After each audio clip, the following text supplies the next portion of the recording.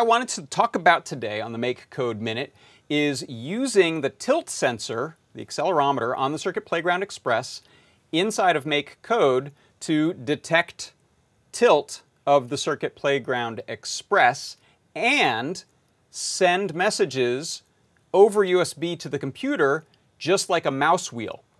So you'll see here I've got a little special mounting going on here today. I've mounted the Circuit Playground Express to a piece of wood, and I have another little piece of wood underneath it and some rubber bands so that it'll maintain an orientation, but I can tip it forward and backward, kind of like a foot pedal.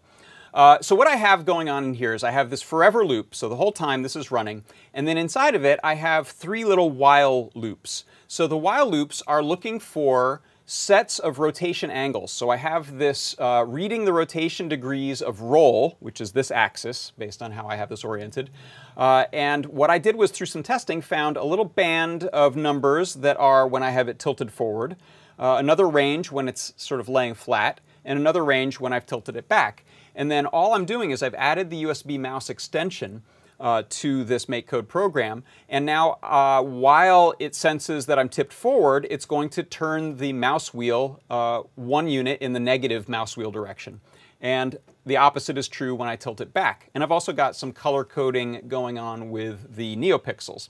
So here's a demo. I'm actually going to use this to scroll my window up and down, which is a really handy use of any mouse scroll wheel. And you can see if I just press it and release, it's going to stop going because I have rubber bands returning this.